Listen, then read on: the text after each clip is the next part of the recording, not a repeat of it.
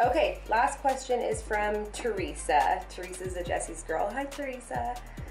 Hi, Jessie. Looking for an example on the best way to carb cycle. Do you up your fat and protein to balance out the calories? Thank you. So there isn't really a best way to carb cycle. It really depends on the individual and what that individual person gets from the results of carb cycling or the results of high fats, low fats. You just need to pay attention to your body and give things time. Allow yourself to practice something new long enough to know how your body responds to it. So if you try high fat, low carb for 2 weeks and you're like, meh, that didn't work for me, 2 weeks is not enough time for your body to adapt to that and to really begin to make changes from that. Personally, I don't care for carb cycling as a long-term program. This is the way to lose fat and build muscle. This is the way to diet. I am very open-minded. You girls know this by now. I have pretty much tried every kind of diet. I have tried every type of training. That's why I feel that I'm in the position that I am today, because I have given everything a try and I've given everything time, and I've put years and years and years into the type of training that I prefer, that I think works best for everybody. And in terms of diet and nutrition, you've all heard me say this a million times before, but ask yourself, can I do this forever? Can I teach my family this? Can I do this with my family? Can I do this while I'm on vacation? If the answer is no, you might be able to do it for a little while, but eventually you're gonna burn out from it. If you go to Maui with your family and you're in the middle of a carb cycling frenzy, are you going to enjoy your trip? If you are there, you get to Hawaii, you get to Maui, and it's high carb day for the first 2 days of your trip. Awesome. Macadamia nut pancakes, dinner, sushi, all sorts of amazing stuff, right? First 2 days of your trip were so amazing. And then you have those 2 high carb days followed by 2 low carb days. So right smack in the middle of your vacation, the center of your week, all of a sudden, you spent 2 amazing days with your family having sushi and pancakes and all sorts of amazing stuff. And then you're on 2 low carb days and you have to train and you're hungry and your family's around you, your kids, your husband, whatever, your friends, your mom. They're eating waffles and they're eating yummy Hawaiian food and they're eating sushi and they're having a Mai Tai, and you are miserable because you have to eat 0 carbs that day, or 40 grams of carbs, or whatever your low carb cycle is, and you have to go to the gym and you're exhausted and you're burnt out and you're starving and you still have to go do your cardio and lift. Okay, that does not sound like a good vacation to me. I know that's a very extreme example, but this is life. You're going to be on vacation. Do you want to carb cycle while you're on vacation? No, I never wanted to. I used to carb cycle just to try it out. It's probably back in when I first started competing back in 2008, 2009, and I thought that was the way to go. That was the big thing back then, carb cycling. Everybody was talking about it. Everybody was doing it. Sure, I got lean, that's fine. Yeah, there are so many ways to get lean. There are so many ways to get lean. You can starve yourself to get lean, you can do cardio all day and get lean. There are a lot of ways to get lean, but they are not the best ways. And carb cycling is one of them. I don't think carb cycling is bad. No, absolutely not. I think it's great. But I like to enjoy every single day of my life, which is why I grabbed on to tracking my macros and starting the whole if it fits your macros and micros lifestyle.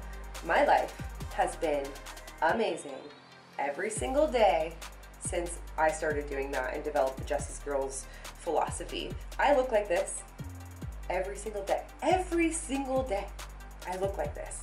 And I do not carb cycle. I do not starve myself. I am not unhappy. I do not do very much cardio. I lift my freaking ass off and I eat my macros every single day. And there's lots of carbs in those macros, okay?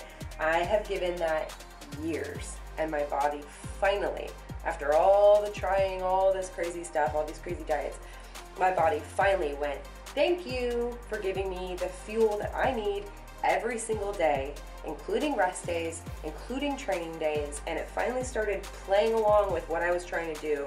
And now I get to look like this every single day. I get to go to Maui and eat macadamia nut pancakes and eat sushi at night when all my family members are doing the same thing.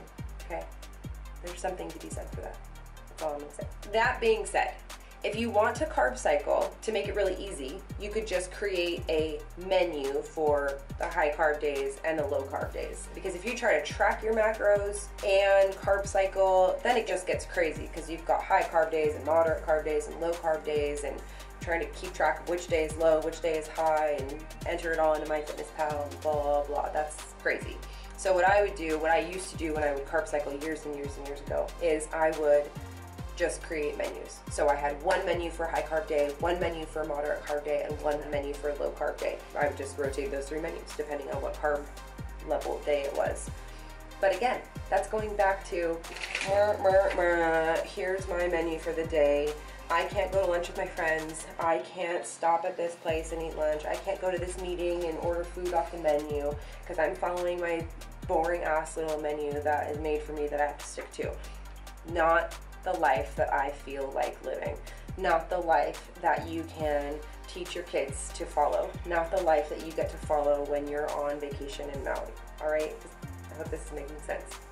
I'm beating it into your head. I believe that all of those type of diets, restricting yourself, even if it's for 2 days. Yes, I understand that the 1 or 2 or 3 high carb days, whatever it is in your carb cycle, they fuel the low carb days, right? But your brain doesn't work like that. Your body might work like that, but your brain doesn't work like that.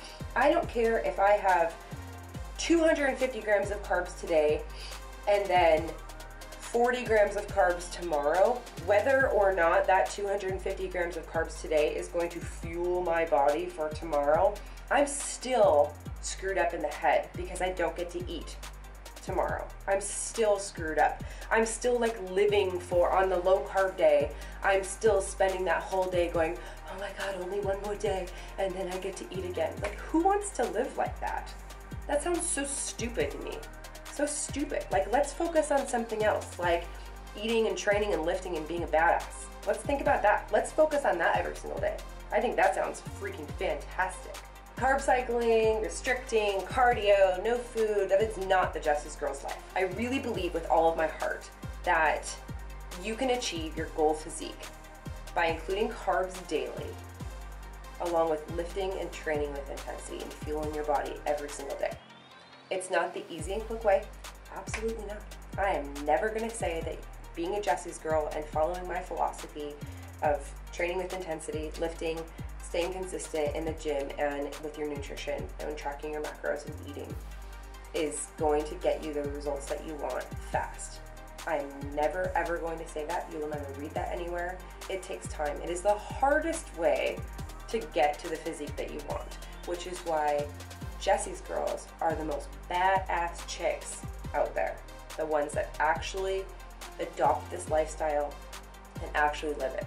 We are happy, our marriages are happy, our boyfriends are happy, we're happy, family's happy, life is good, our workouts are freaking amazing. We love our meals, we love our food. I'm sorry, but there's just, I can't think of one other better way to be an athlete and to lift hard and be that happy all at the same time. It's the only way. There's one way. It's the only way. That's it. Carb cycling isn't bad. I just feel like it's sort of a gateway to the bad habits. It's not as bad as restricting yourself day after day and doing cardio, but it is like the gateway drug to living that life. And also, Teresa, in a sense, the Jessie's Girls nutrition program, in a teeny tiny little itty bitty way, does carb cycle because we reduce our carbs on rest days. So yeah, I realize it's only 1 or 2 rest days every week, but you reduce your carbs by 25% in my programs on rest days. So if you're training 5 days a week, you've got high carbs 5 days a week, and then you've got 2 lower carb days 2 days a week. So hey, a pattern's a pattern. So you're carb cycling, you didn't even know it. Anyway, it's just not my style. You know my style. I'm very passionate about being happy and fueled and fed, and I would love to see all of you listening to this video experience that and know what it feels like.